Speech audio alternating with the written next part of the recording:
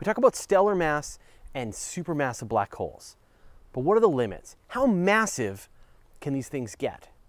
So without the light pressure from nuclear fusion to hold back the mass of the star, the outer layers compress inward in an instant. The star dies, exploding violently as a supernova, and all that's left behind is a black hole. They start around 3 times the mass of the sun and go up from there. The more a black hole feeds, the bigger it gets. Terrifyingly, there's no limit to how much material a black hole can consume if it's given enough time. The most massive are ones found at the hearts of galaxies. These are the supermassive black holes, such as the 4.1 million mass nugget at the center of the Milky Way. Astronomers figured out its mass by watching the movements of stars zipping around the center of the Milky Way, like comets going around the sun. There seems to be supermassive black holes at the heart of every galaxy we can find, and our Milky Way's black hole is actually puny in comparison. Interstellar depicted a black hole with 100 million times the mass of the sun. And we're just getting started. The giant elliptical galaxy M87 has a black hole with 6.2 billion times the mass of the sun. How could astronomers possibly know that? Well, they've spotted a jet of material 4,300 light years long, blasting out of the center of M87 at relativistic speeds, and only black holes that massive generate jets like that. Most recently, astronomers announced in the journal Nature that they have found a black hole with about 12 billion times the mass of the sun. The accretion disk here generates 429 trillion times more light than the sun, and it shines clear across the universe. We see the light from this region when the universe was only 6% of its current age.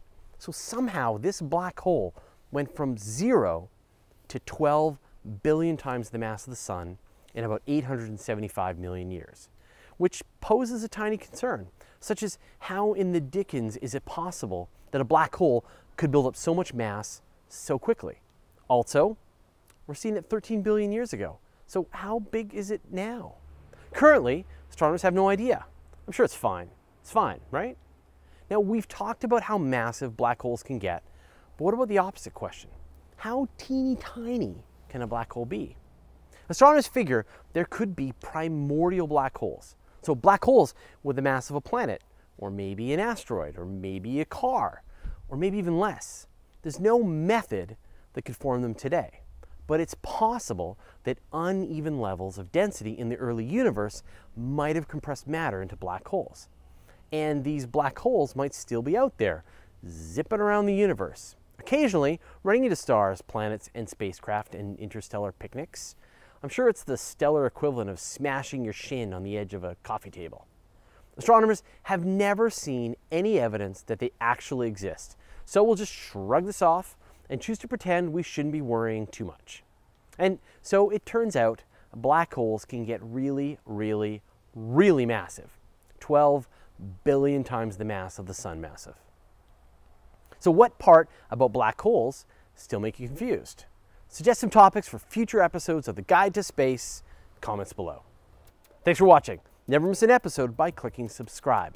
Our Patreon community is the reason these shows happen. We'd like to thank Joe McTee and Isis Douglas and the rest of the members who support us in making great space astronomy content.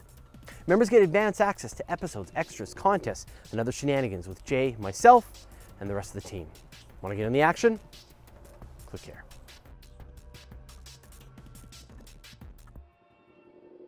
Currently, astronomers have no idea. Idea.